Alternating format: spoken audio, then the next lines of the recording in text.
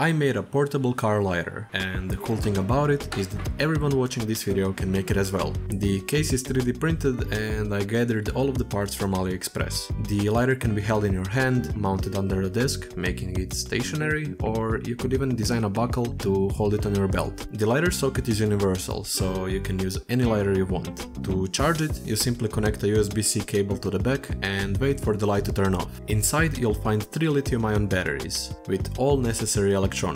The whole battery pack is made to be a separate unit, making it easy to change the size and shape of the whole enclosure. On the front is the car lighter socket, and on the back is the USB-C receptacle for charging, and next to it is the light indicator.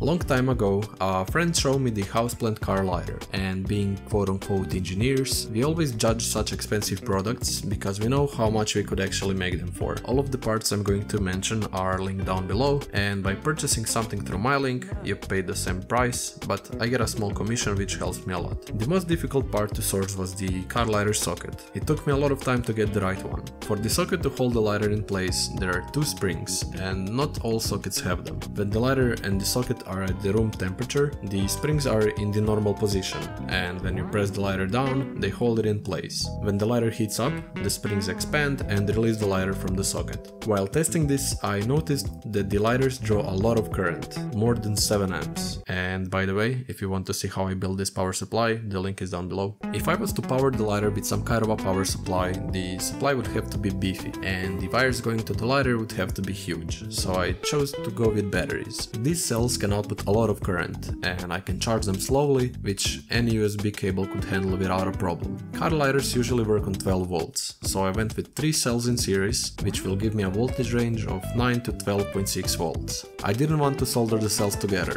because I wanted them to be replaceable, so I got a triple battery holder. Cells connected in series can catch on fire if they are not monitored and balanced, so to do that I got a battery management system, or BMS for short, that's going to make sure that all 3 cells are at the same voltage while charging. The board has an under voltage protection as well, which will disconnect the whole battery when the cells are empty. To charge the cells, I got a 3S lithium-ion charging board. It will charge the cells with 1 amp of current, and this time there is no quick charge or power delivery, sadly. To make the charger work, you connect pure 5 volts to its input, so this time just 2 wires will be needed. To extend the USB-C connector, I got a panel mount receptacle, and the data lines won't be needed here. If you wanted to use a power delivery charger, it wouldn't work because of the missing communication lines. But if you really wanted to, you could fix that problem by adding some kind of a trigger board to trigger 5 volts PD. To know when the batteries are charged, I will extend the LED from the charger board and mount it to the back with this plastic LED holder. A fuse like this can be also added from the battery to the socket so that it pops if something shorts out. I measured 8 amps max for the lighter, so I'll use a 10 amp fuse. For the enclosure, I tried making it as small as possible, but these cells are huge and so is the lighter socket, so this is the smallest I could make it. I could have used some smaller cells to shrink it even more, but I have a lot of 18650s and I want to use them. The whole enclosure consists of 8 parts, and it took some inspiration from the lab bench power supply. The lighter will heat up and PLA would deform at such temperatures, so I had to print it out with PETG filament. The only 2 rolls of PETG I had were black and yellow, so these will be the main colors. Front and back panels screw everything together, and the flexible sleeves hide the seam lines between the shells. The battery module is a separate unit, and I created these channels to route the wires, making them protected and easier to connect. Everything is held together with M3 bolts and 5mm M3 inserts, which will be linked down below, as well as the enclosure. If you don't have a way of printing the parts yourself but still want to make this project, you can reach out to me and I'll be happy to print them for you. Starting the build, the first thing to do was to clean the 3D printed parts. The parts can sometimes be messy, especially when the filament is a bit old. Then the inserts got installed and I used 14 of them in total. 8 of them were used to secure the front and back panels, 4 are used to assemble the battery module, and 2 inserts were used to secure the battery module to the enclosure. The next thing I wanted to do is to assemble the battery module. Everything is held together with 4 M3 screws. I used some super glue to temporarily hold the battery holder to the top part so it doesn't slide around.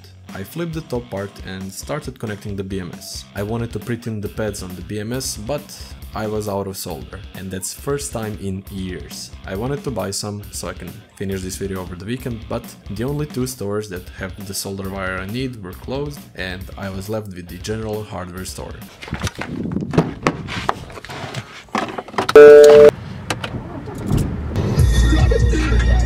They had this one, which was too thick and expensive, but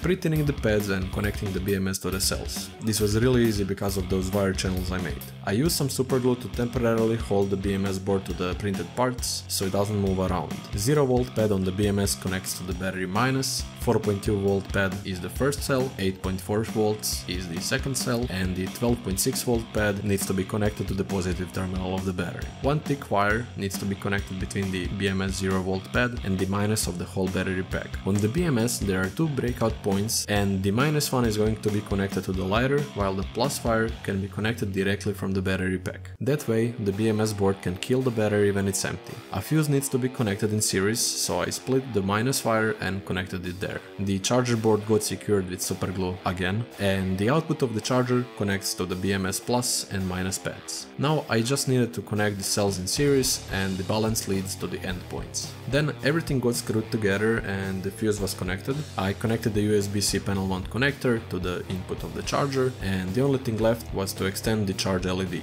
The battery module was screwed to the enclosure, and I connected the LED that's going to be mounted to the back. And at this point I just needed to connect the lighter socket. I secured it to the front panel with some epoxy and soldered the wires. And here you can see how everything looks together. The charging works. I got a USB tester connected and it was showing about 1 amp at 5 volts, so that's great. And to test the lighter, I pressed on it, and when it was hot, it popped out, as it should. Now I just needed to assemble the whole enclosure, starting with the top shell and securing everything together with the front and back plates and sleeves. And that's it, the lighter is done.